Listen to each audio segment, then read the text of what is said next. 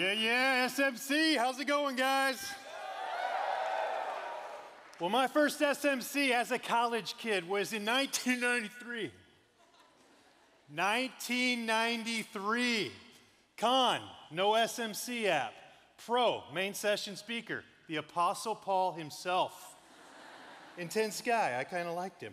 My first SMC, I drove 15 hours from the great state of Colorado. Where you at? Nobody at that time was coming from Colorado, Wyoming, any part of that country, so it was just me in my mom's minivan and my kid brother in the back seat. 17-year-old kid brother coming to SMC with me. He's laying down in the back seat. It's 4 degrees. We're driving across Kansas. The winds are blowing like 50 miles an hour, and I hear this loud bang, and all of a sudden I'm freezing cold. While my brother was sleeping, he had his feet against the back right window, and he had gone to stretch out in his dream, he said. And he pushed the window out. It shattered on the shoulder, and for the rest of the 13 hours, we froze our butts off on the way to SMC. But 2 things happened that week that made that freezing cold drive worth it. Number 1, I took a quantum leap spiritually. I learned so much. I grew so much. Some of you are experiencing that right now. And number 2, I met the woman I would later marry.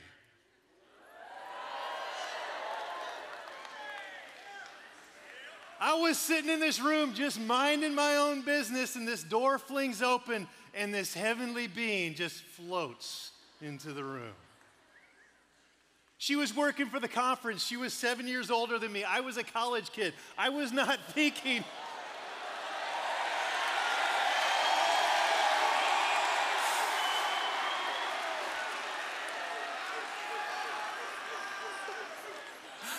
I was not thinking, yeah, I'm gonna ask her out. I was thinking, here is a woman, I am a boy.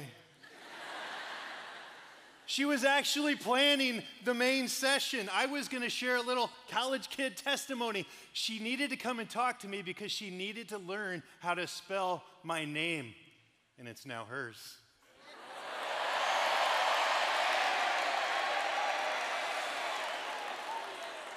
4 years later, I would call her and ask her out.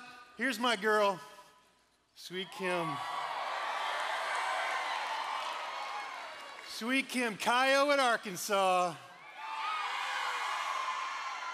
She's an angel, she's a sinner, but barely. This last August, we celebrated 25 years together. And so how did we celebrate? 25 days in a row, we went out on a date. 25 lunch dates in a row. And we went taco shop, Thai food. Taco shop, Thai food. Taco shop, Thai food. 25 days in a row. She loves cinnamon, lots of churros. Gents, SMC ends tomorrow. I'm just saying, find a staff girl, get her number.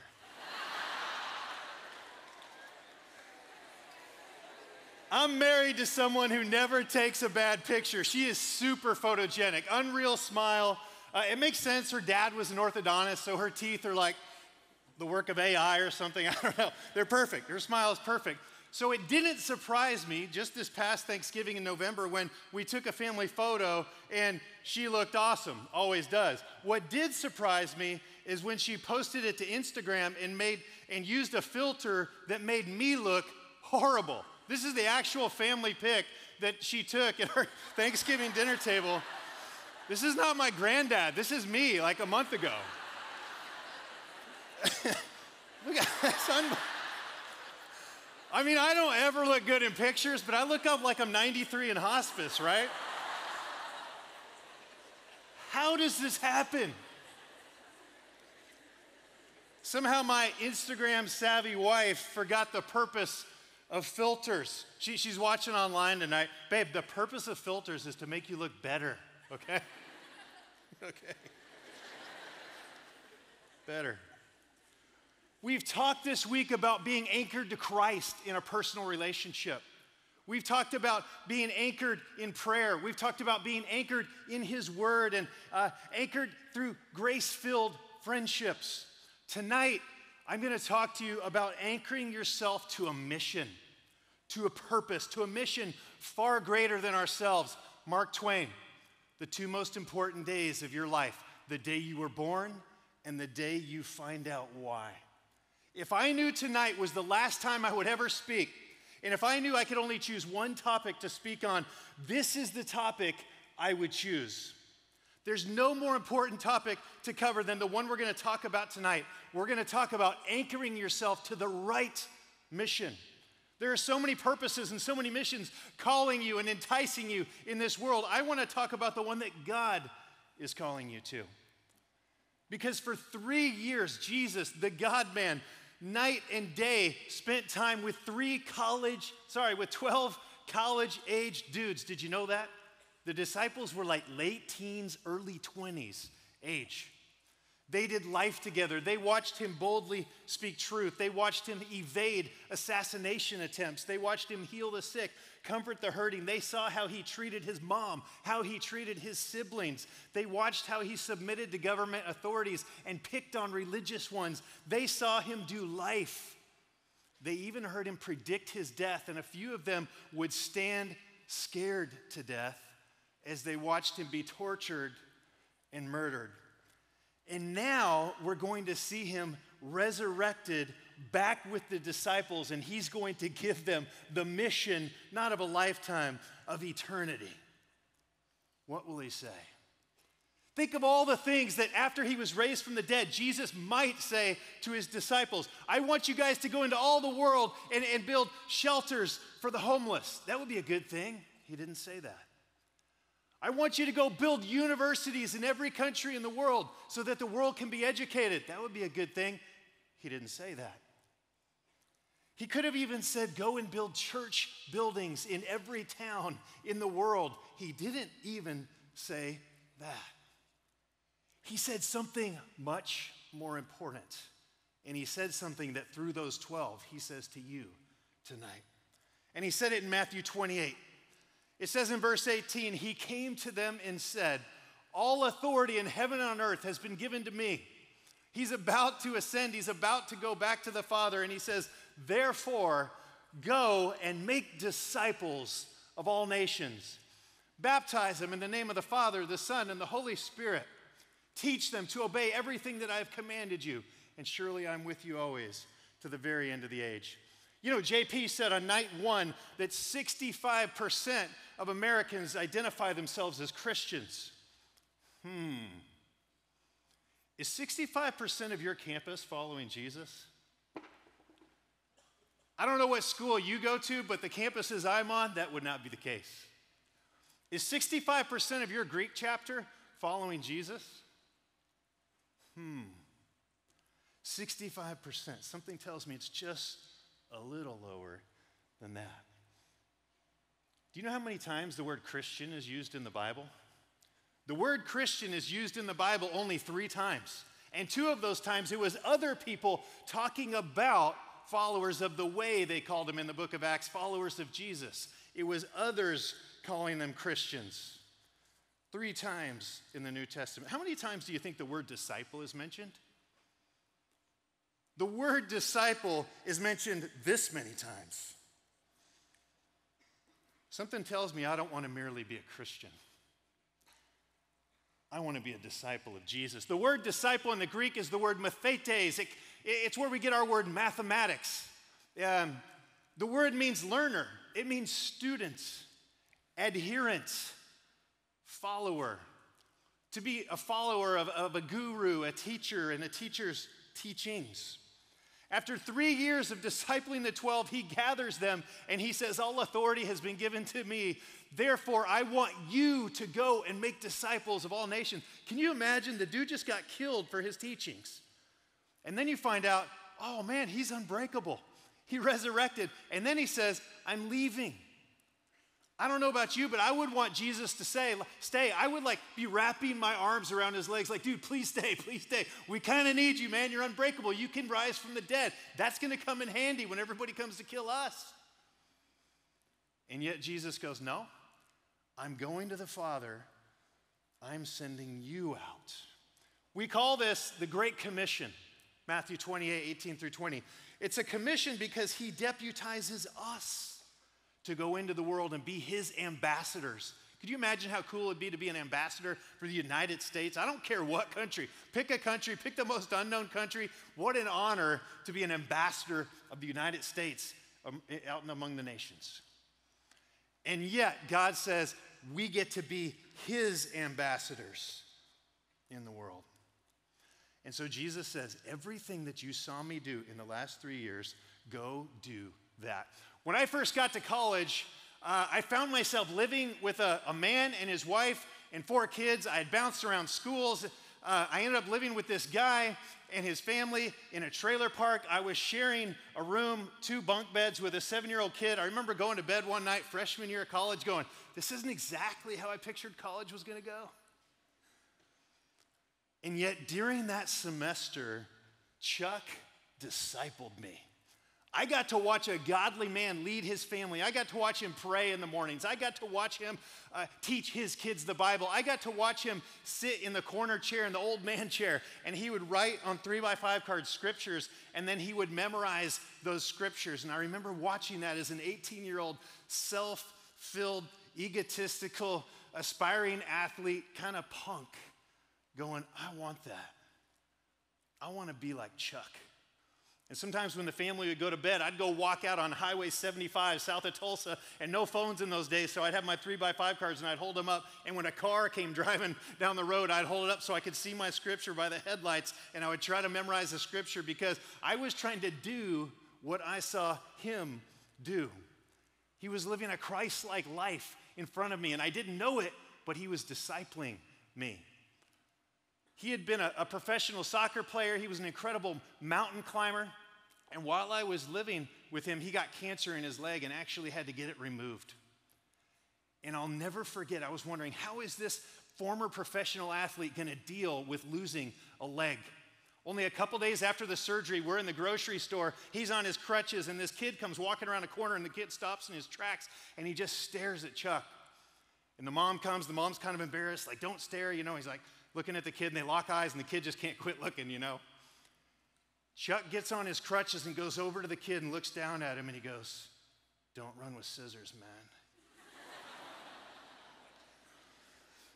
And I remember going, dude, that is the kind of perspective I want to have. That is the kind of spirit-filled gratitude and attitude that I want to have in this life. On the day I moved out from living with that family, I shook Chuck's hand and I thanked him. I said, man, thank you for letting me live with you. Thank you for giving me rides. Thank you for feeding me. Thank you for spending all this time with me. And he looked at me and he said something I'll never forget. He said, man, I didn't spend any time with you. I made an investment. And as I turned to walk away, he goes, ah. And I turned back and he goes, I expect a return. He didn't want money. That's not what he was talking about. He said, I want you to turn around and pay it forward. I established you spiritually. I poured into you. I served you. I lived a Christ-like life in front of you. I taught you how to memorize scripture. Go and make disciples at the university. How do you make disciples? It's so amazing that Jesus gives such a simple definition of how to make disciples. He just says 2 things in the Great Commission. Here's what he says. The first one is so easy. It only takes like 10 seconds. He goes, baptize them. Go and make disciples. Baptize them in the name of the Father, the Son, and the Holy Spirit. My youngest son, he's 17 years old. He has Asperger's syndrome, which means sometimes he gets really focused on things. Sometimes he says things that he shouldn't every now and then. He's very politically incorrect, which I love. He's hilarious. But I've ended up, meeting with principals of schools and stuff like that as a result. I moved him to a new school this past year. It's a welding school. It's a tech school. It's all dudes, Everybody comes in their onesies and beards. They're like 14, I'm like, who are these guys?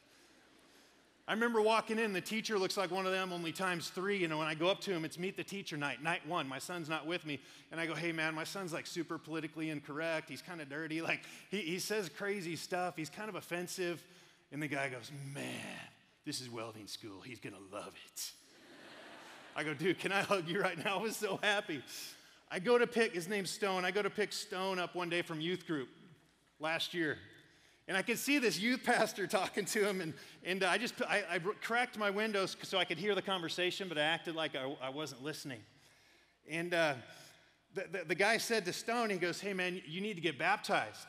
And Stone goes, "Yes, sir." And then the guy said some other things, and Stone just walked away and goes, "Yes, sir, yes, sir." You know, and he comes and gets in the car and he shuts the door, and I roll up the window and he turns to me and he goes, "That ain't gonna happen."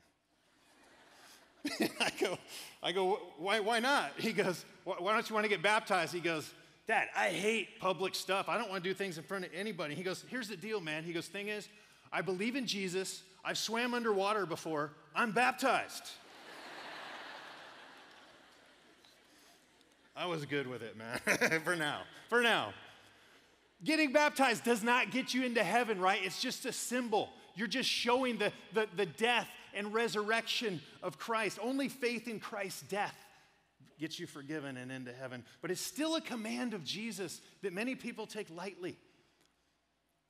You can't be unbaptized and be a disciple of Jesus. It's step one.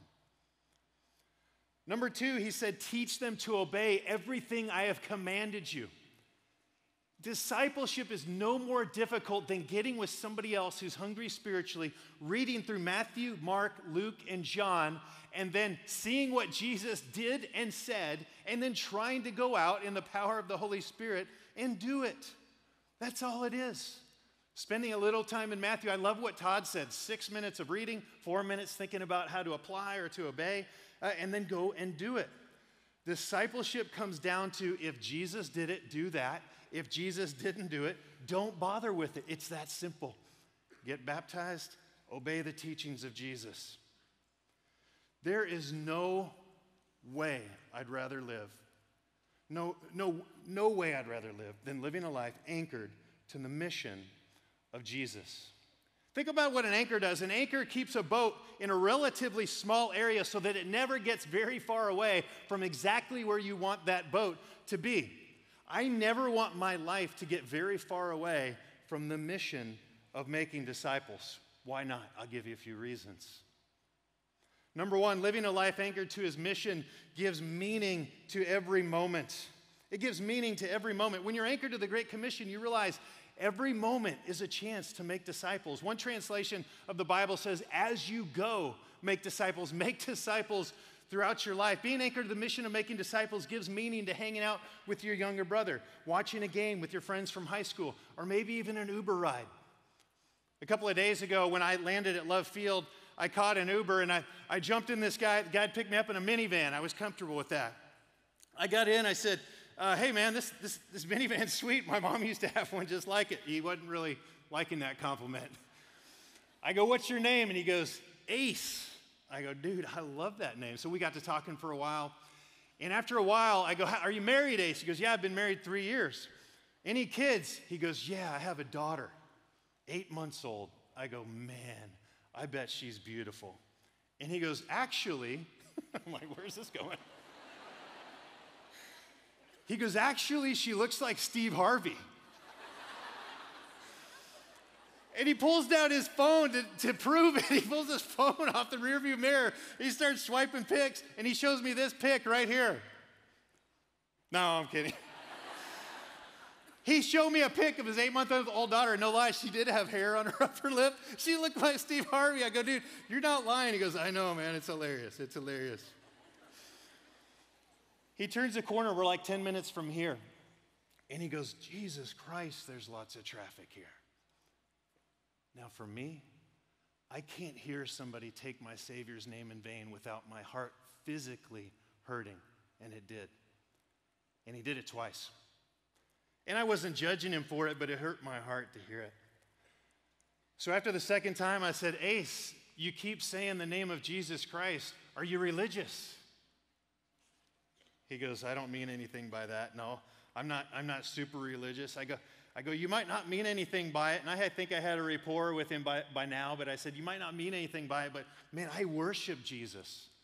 He went to the cross for me. In fact, like this morning, I was on my knees worshiping him. He's my creator and God. You shouldn't do that." And then I said, "Man, do you know what the word gospel means?" And I do this a lot in conversations, and I fully expected him to say no, but he said, "Yeah, doesn't that mean good news?" It does. And we begin to engage in an incredible, for the next 10 minutes, gospel conversation. And Ace showed me that even though he was using the Lord's name in vain, he had some hunger about him. When I dropped him off, I got his number. I always do this. Some guys think it's weird. I don't care. And I shot him a text. This is the text I shot him, actually. I just said, Ace, man, if I can ever help you, let me know. Peace. And he goes, absolute pleasure meeting you. Thank you for the enlightening conversation, Brother Sean. I got 2 sons. You guys... I'm embarrassed.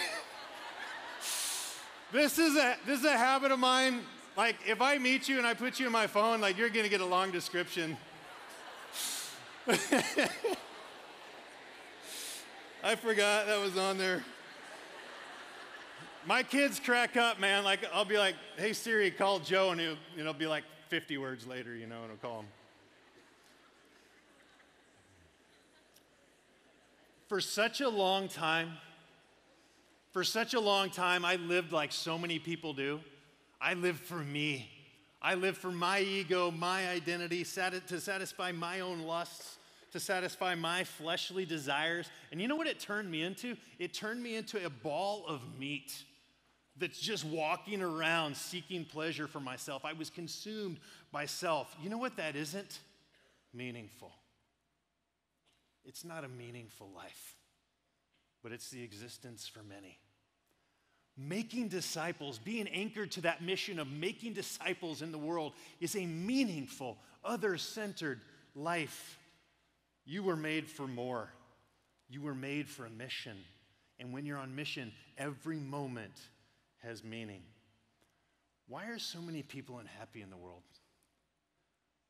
Why, when we have so much wealth and so much technology and so much opportunity, are people unhappy at unprecedented numbers? It's because I think they are their desires. You are not your desires. You are not your desires. They don't define you. They don't give your life meaning. What gives your life meaning? What you do for others.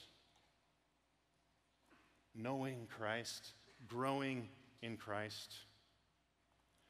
I know a fraternity guy back in Arizona, and every time I see him, he's just always in a big hurry. It's hard to even talk to him. You got to walk fast as you're walking along with Joe. Joe's, how's it going? And he always says the same thing. He's goes, dude, I'm out here trying to change the world, man, living the dream, trying to change the world. He just says that over and over and over. And I've tried to ask him like 10 times, like, what do you mean change the world? How are you going to change the world? What are you going to do to change the world? The best I've ever got out of him is he's going to start a coffee shop. Like, okay. Changing the world is not going to come through marching in a protest or political activism or liking the right posts. Here's how you change the world. You change the world by changing someone's world. And the way you do that is you help them become a disciple of Jesus. You are made for a mission. That mission gives meaning to every moment. Not only does living a life anchored to his mission give meaning to every moment, living a life anchored to his mission liberates you from yourself. It liberates you from yourself. Man, I feel for kids. Think about how hard it was on you growing up with social media and phones and all the insecurity and all the anxiety that comes with that. And then put COVID on top of that. Think about the kids 5 years behind you. Think about the kids 10 years behind you. I feel for all of them. Facing 4 major giants, anxiety/depression, rampant. Identity confusion, swirling messages all around them. The world is telling them they are their desires. There's a war on truth. If you take a moral stance and say, I think that's wrong and I think that's right, and it's because Scripture says, then you're labeled what? Bigoted. And finally, we live in this hyper-sexualized culture. It's everywhere. And most recently, the culture wants to sexualize children and normalize being minor attracted, is what they're calling it now, as if it's natural and doesn't come directly from having your mind perverted from porn. And it's inside this completely hijacked culture that I want to share with you some of the best news that I could ever share with you. And it's this: the way to find life in this world is actually simple. I didn't say it's easy, but it's simple. It's to give your life away. The way to find life in this world is to give yours away. One time Jesus was explaining discipleship, followership, adhering to him. And here's what he said in Luke chapter 9, verse 23. He said, if anyone would come after me, he must deny himself, take up his cross daily, and follow me. 3 really hard things. He said he must deny himself, like stop chasing your flesh, stop going after what you want. That's hard.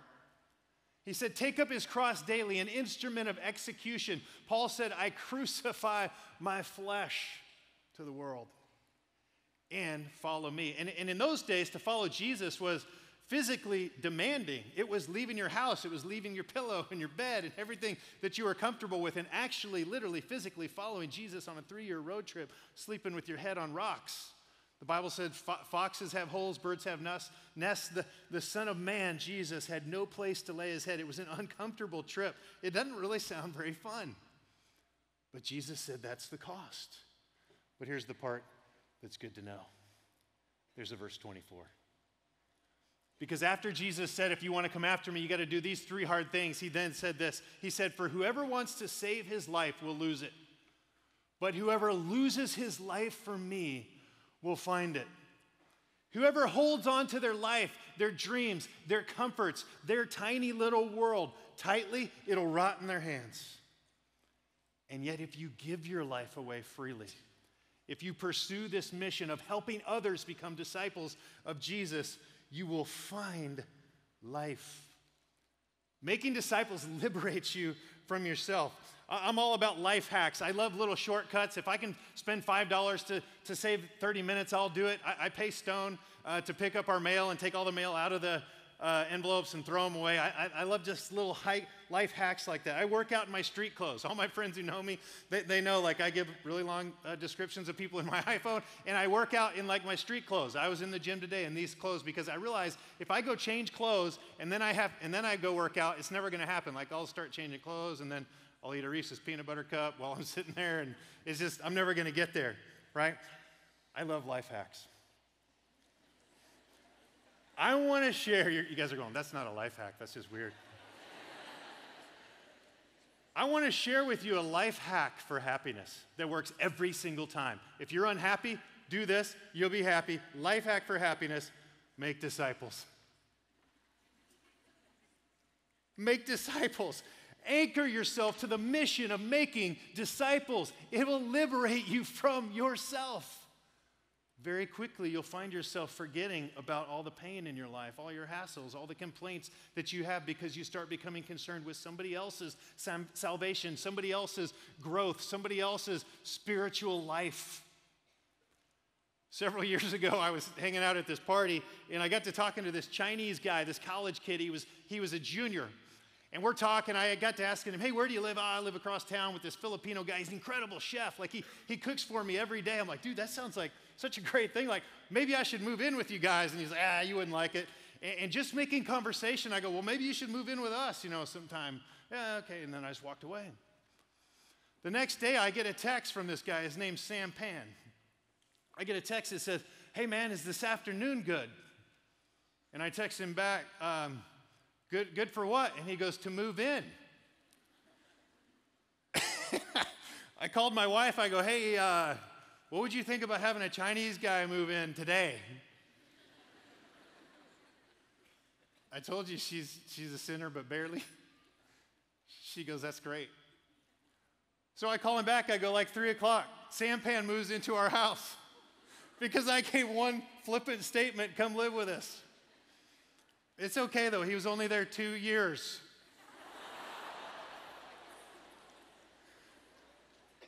And I got to tell you, it was an incredible 2 years. There were so many cultural misses. There was so much confusion in our house. First of all, he cooked eggs every morning at 1:30.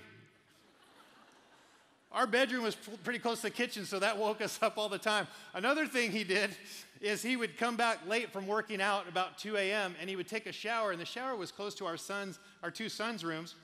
And so one morning, one of our sons comes up, and he goes, hey, Sampan's taking a shower at like 2 a.m., like it's waking us up every time. So I sit Sampan down. I'm like, hey, dude, you can't like do the shower thing at 2 a.m. down there. It's like waking up those guys. Okay, my bad. So the next morning at 2 a.m., I wake up, I hear water running. It's my shower. I go in there, he's taking a shower. Hey, dude, how's it going? You know, I had no thought of anything. I go, oh, yeah, it's going good, man. I just didn't even say anything. I just let it go. Just roll with it, man, at that point. One day I heard him yelling in Chinese. He was on Skype, okay? Zoom, if you're, you know. Anyway, he's yelling at this Chinese lady, just like yelling at her, and she's like pointing at him, yelling back, and they're yelling back and forth. And I'm like, geez, I'm like praying for peace, you know, conflict resolution. He gets off the call, and I go, dude, is everything okay? Who's that rando lady you're yelling at? And he goes, oh, dude, that was my mom. I was just telling her how much I love her and how much I enjoy America. Like, what? It's like you guys are like pointing at each other and stuff. He's like, oh, yeah, well, we're good. That was a great conversation, you know. In some ways, it was really inconvenient to have Sampan live with us for 24 months. There were times I just wanted to chill and watch the game, and he wanted to ask me like the history of McDonald's or something, you know. And we gave up some privacy and some convenience, but you know what? It helped liberate us from ourselves. And we built this rich discipleship relationship. He brought his mom to Christ. And then he brought his parents over to the States, and we got to talk with them both, his mom and his dad, about the gospel. He was doing it in Chinese, obviously, but, you know, he was translating. It was incredible. Did you know God's heart is for every single person to have a relationship with him? There's not a person you'll ever walk by. There's not a person in the grocery store that you'll ever have an interaction with. There's not a person that you'll ever interact with on the phone, even one of these telemarketing calls, or any student that you take a class with. God wants to have a relationship with every single person. Not just Americans, not just Southerners, not just people in so-called Christian countries, not just people in certain political parties. God wants to have a relationship with every single person. When our kids were younger, we wanted to pray for different countries, and so we'd spin a globe and then we'd put our finger on it, and whatever country it stopped on, we would pray for that country, and more often than not, it seemed like it ended up on China. There are more teenagers in China than there are people in America tonight. Think about that. If you live in Hong Kong, you're a 5-hour flight from 70% of the world's youth. Draw a circle. Nicest city I've ever been to, by the way, Hong Kong. It's incredible. It's like $100 for a grilled chicken, but it's nice. You got to go vegan, but you could go there and reach people, man. 500 million Chinese teenagers, and someone is going to disciple them. I don't know who, but someone needs to disciple 500 million Chinese teenagers. And you know what's going to happen to that someone, whoever it is? I don't know who it is. Whoever that person is, here's what's going to happen to them. They will be liberated from self. And we'll thank them for their sacrifice, and they'll go, I never sacrificed. I was liberated from self. Not only does living a life anchored to his mission give meaning to every moment and liberate you from yourself, but making disciples, guys, is fun. Living the Great Commission is fun. We got to baptize a guy named Andrew Hubler just this last fall. Some of you guys know him. This was down in Arizona. He's from Chicago, and he had come to Christ in college, but he hadn't been baptized yet. And so he called us up, and he goes, hey, let's go up in the mountains up near Sedona. There's this swimming hole where people jump off cliffs, and I want to get baptized. And so we went walking up this path. And it was so cool because as we were walking up this path, one of the guys goes, guys, I've been reading Psalm 89. And he just pulls out his little sword, you know, his little pocket Bible, and he just starts reading to us from Psalm 89. And I just got to the back and I just started snapping pictures because I was like, dude, this is the Great Commission being lived out. And we got up on this little skinny path, and guys started talking about how the path following Jesus is a narrow path, and the fellowship that was happening that day was absolutely incredible. And then we baptized Andrew. It was an unbelievable experience. And then after that, we just started goofing around. There were a bunch of fraternity guys there, too, from Arizona State University. And there was this little, like, 2 cliffs. And there were a couple of like very small branches leading across from between these 2 cliffs. And the guys were trying to like walk across these little branches to get to the other side to do some cliff jumping. And I remember thinking, I was shooting some different videos, and I remember thinking like, I don't think those branches are going to hold like these guys. And sure enough, I go to film this guy cliff jumping, and in the background, I'll show it to you guys. Yeah, here are the little branches that these guys are trying to go across. There's like a pretty big drop there. And I think I took a video. I can't remember if we put it in here even, but yeah. So this guy jumps in, and then you can see in the background, actually, the branches did break. And so he's hanging there. And the whole time he's getting road rash as he's pulling him up. And he gets to the top, and dude's like safe, and Andrew was like actually in a lot of pain. And after I filmed that video, you know what my thought was? Discipleship is fun. Like, this is cool, man. Like, we're doing the Great Commission out here. It was so cool. Do not let people tell you following Christ is social suicide. Those same people in the frat that are telling you following Christ is social suicide, you know what they're going to end up 10 years from now? Bored in the burbs. Drinking their bourbon every night going, what am I doing? Where's my life going? Don't let yourself be ostracized. Making disciples is fun. Let me give you one last reason that I'm trying to stay anchored to the mission, and it's this. When you make disciples, you get to see God change lives. You get to see God change lives. Several years ago, my wife and I, we lived in Fayetteville, Arkansas. And I went down to the Hyper, man. The Hyper's like built in 1978 or something. They're super proud of it. The weight room's like the size of a third of this stage. It's kind of embarrassing. I love University of Arkansas, but the Hyper building, it could use some work. So I go into the gym. I used to go in there and play basketball all the time, and I get in this game, and we're running back and forth, and I'm a pretty average hooper, but I was like, it never stopped me from taking a lot of shots. So I'm that guy. So I took a lot of shots in this game, kind of shot us out of the game, and I go back to the bench, and we lost, and I look down at the end of the bench, and here's this guy. He doesn't like me. I could tell he didn't like how many shots I took, and I'm kind of looking down at him, and I go, yo, what's up? And he goes, dude, you took a lot of shots. I go, yeah? He goes, you didn't hit any of them. I go, dude, shooters got to shoot. So I go, hey, you know what? Let's go in the gym next door and I'll play you one-on-one. I'm 38 years old at this time, and I look like I'm 38-year-old dad. And Rod Harris looks at me and he goes, for what?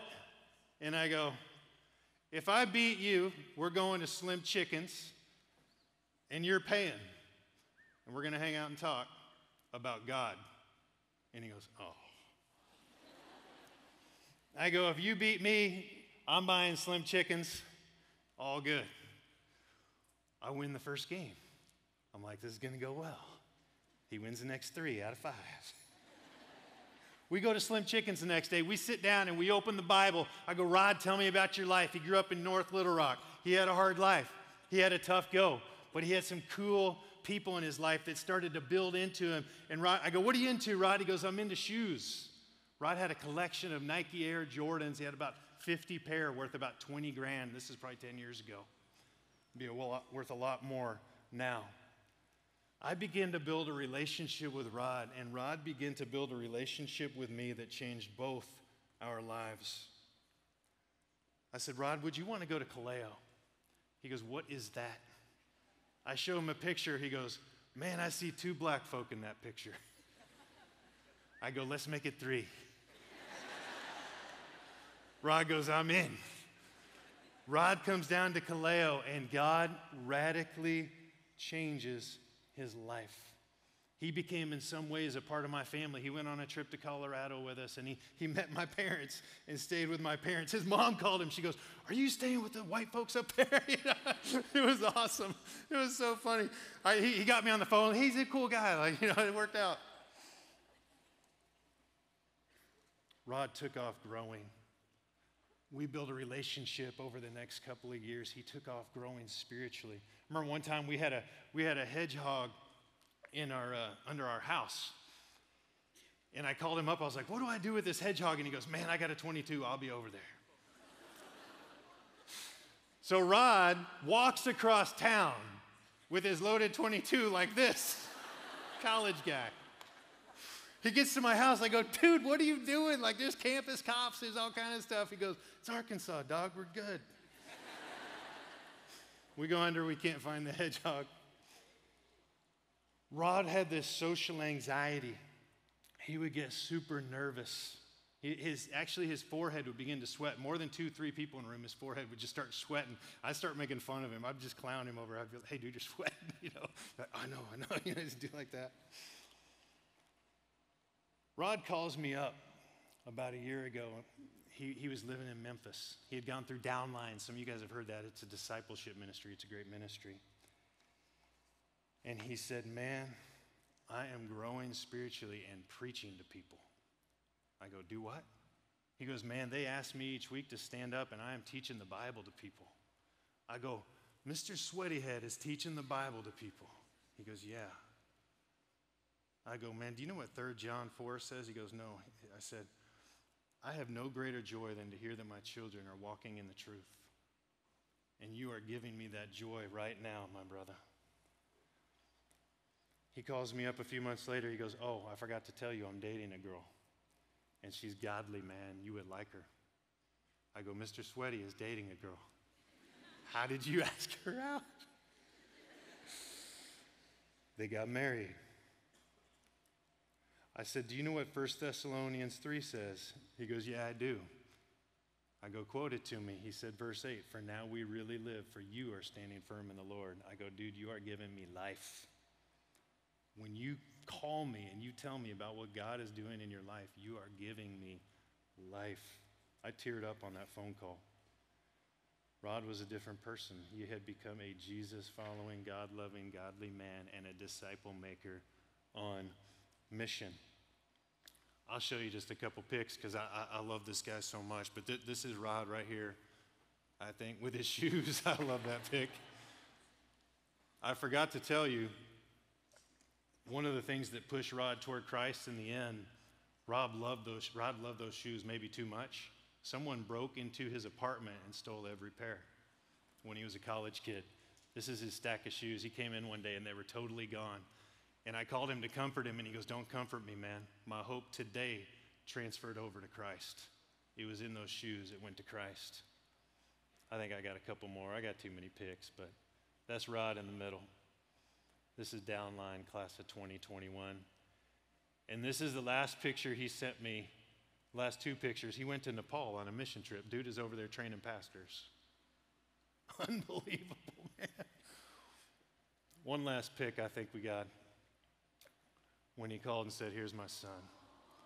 This is Rama. I don't think Rama likes that outfit too much.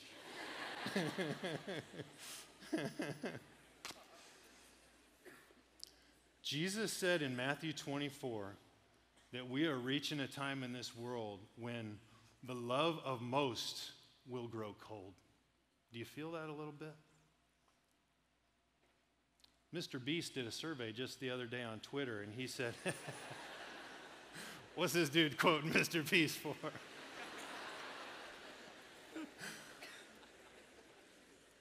He did a survey on Twitter and he said, if you could get $10,000 but some rando on earth has to die simultaneously, do you take the 10 grand?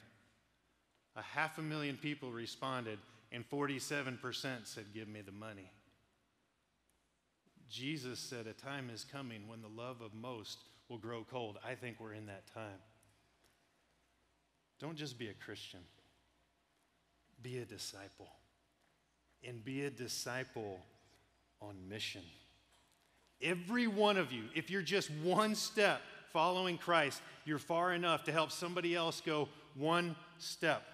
Every one of us can disciple one more person, because here's the thing, when you go out and you live on mission and you disciple people, disciples multiply. Did you know if you take a piece of paper and you fold it, it becomes twice as thick? You're like, yeah. And then if you fold it again, it becomes twice as thick as that. And do you know that if you did that 42 times, do you know how thick that paper would be? It would be wide enough / long enough to reach the moon. If you fold it 42 times, it would reach the moon. It's called the power of multiplication. If each one will reach one and disciple one, That is how we reach the world. If you want to change a fraternity, make disciples. If you want to change a family, make disciples. If you want to change your campus, make disciples. If you want to change your community, make disciples. If you want to change the world, change someone's world by helping them become a disciple of Jesus Christ. Let's pray.